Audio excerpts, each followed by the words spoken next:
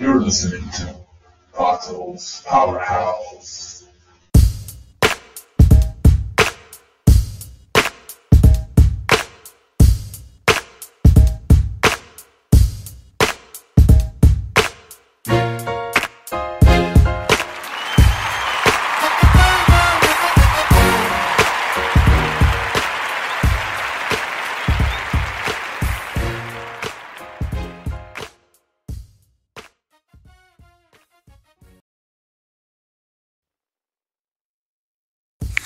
Hey everybody, welcome to today's podcast. This is Pato, the Ghostwriter, thanking you for tuning in. Pato's Powerhouse in full effect, and this couldn't happen without you. So to all three of you, I'm just kidding, to everyone that's listening at this time, I just want you to know that I am very grateful you're here checking up on me.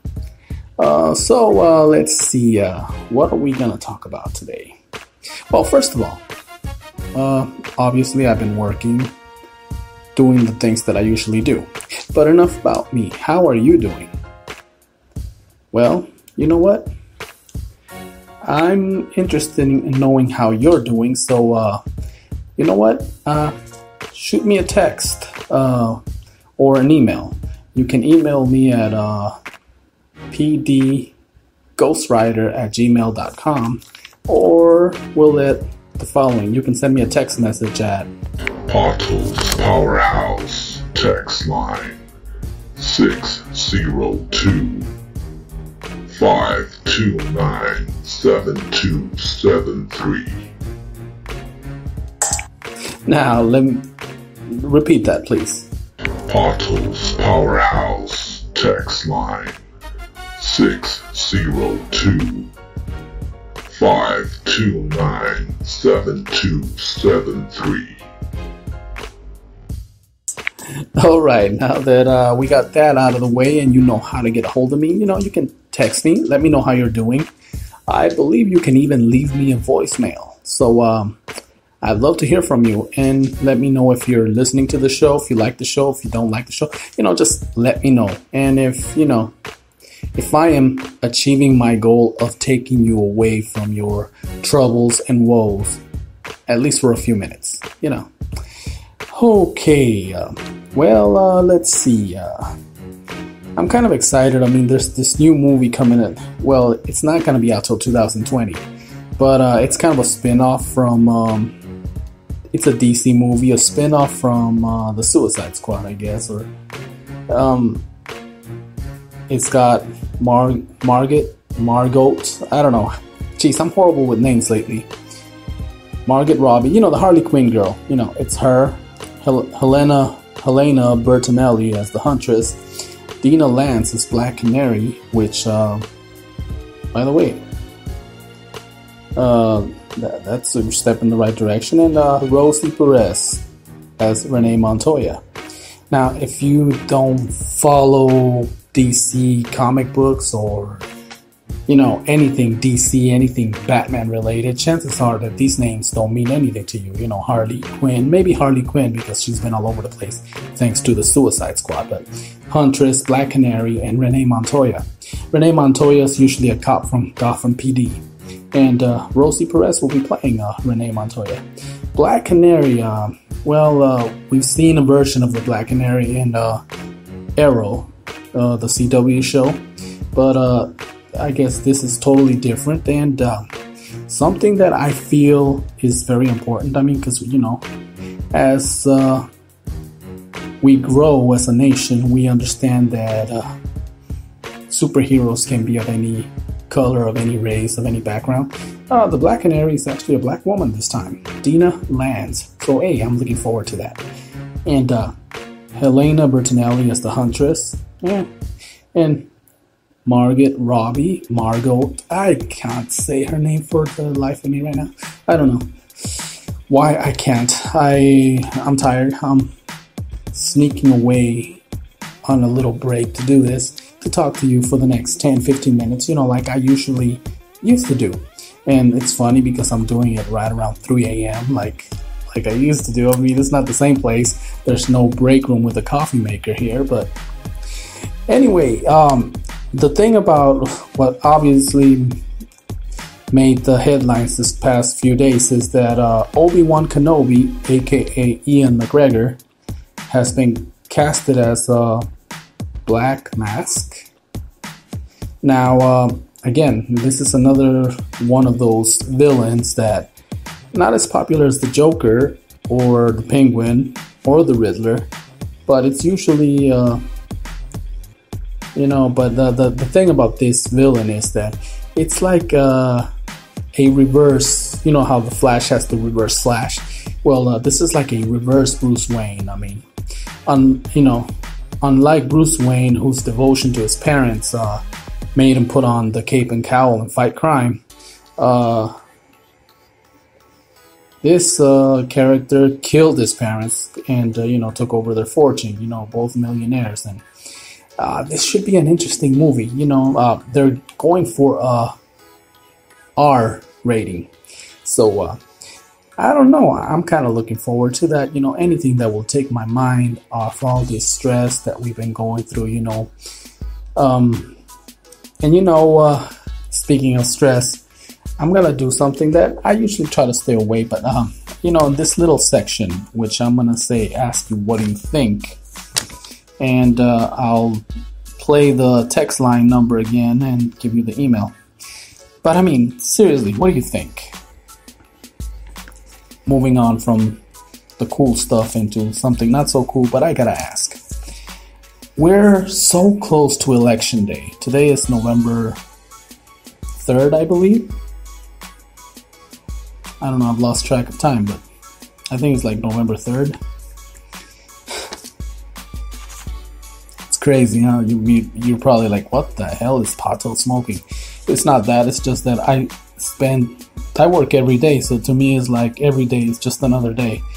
And time flies by so quick. It flies by so quick. So let me ask you, what do you think? Those caravans from Central America. I mean, I find that ridiculously odd that a whole bunch of people down there would organize in a caravan to come down here. I mean, right around this time. You know what I'm saying? And especially the way they're doing it. It's almost like if someone, wink wink, organized them. Someone who would benefit from, I don't know, the publicity that these caravans are causing. I mean, the timing, so close to an election, right? And I mean, we all know that to get certain people to vote, all you have to do is talk about immigration issues. The brown people are coming and boom, they're running to the voting polls, right?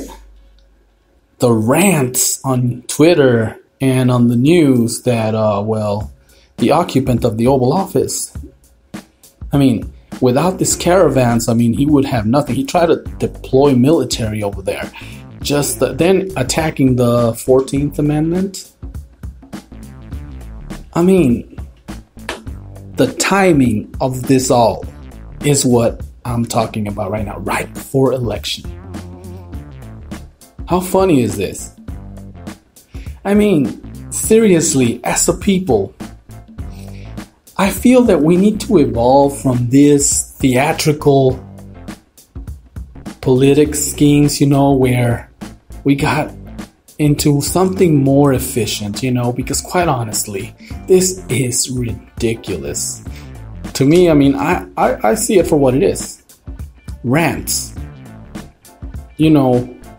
Little triggers to instigate his core base, what got him elected, Okay, well, that's just what I think. I mean, I don't know. What do you think? I'd like to know. You know how you can do it. You can send me an email, pdghostwriter, and that's pdghostwriter@gmail.com, or Potholes Powerhouse text line 6 502 529 7273. There you have it, the Patos Powerhouse, the Powerhouse text line. So, yeah, I mean, do you think that it was rigged? I mean, all these people, thousands of immigrants decide to caravan down to the United States seeking refugee status. And among those many thousands of brown people, there is thugs, there is gangsters, there is criminals. I'm just saying. Do you see what I'm saying?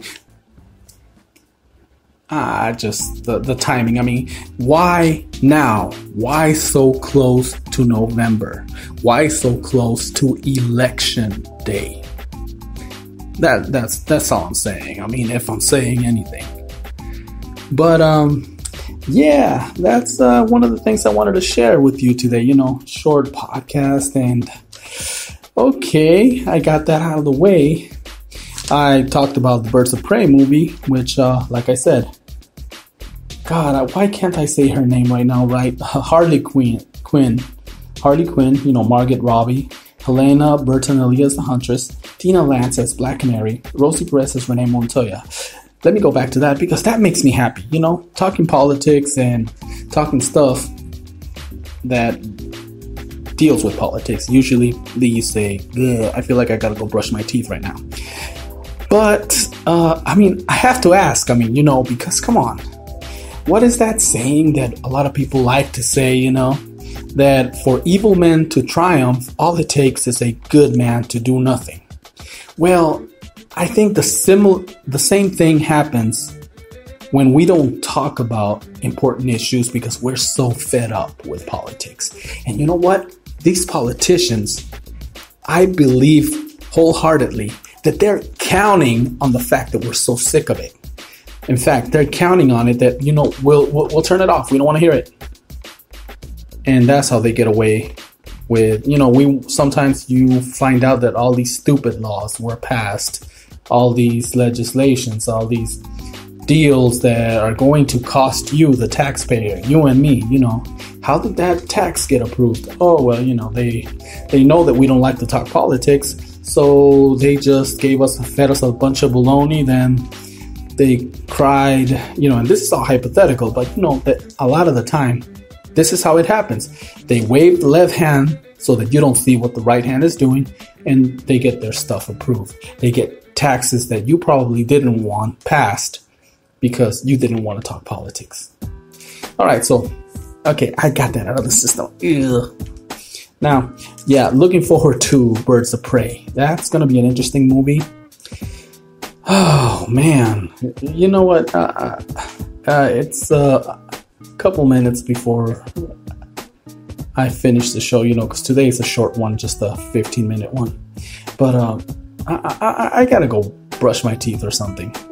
I just hope you all have an awesome weekend. Or whatever it is, or whenever it is that you're listening to this. Oh, most importantly, that I wanted to talk about, especially here, if you're listening here in the valley, Phoenix, Arizona area,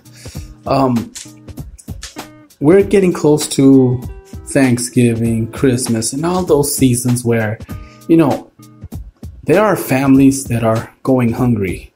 And no, St. Mary's Food Bank is not sponsoring me in any way. This is something that I usually do, on a regular basis from my paycheck. I contribute money to the food banks because there was a time when I found myself being a recipient of that benefit, because even though I had a job, I did not make enough to pay my bills and put food on my table. So me and my family used to go down there, and man, it was embarrassing. And I was like, man, someday I want to be in a position where I can be of benefit. So, because, I used to see a lot of people go there, driving Escalades, waiting in the lobby there and with their iPhones, and you knew that they were there taking somebody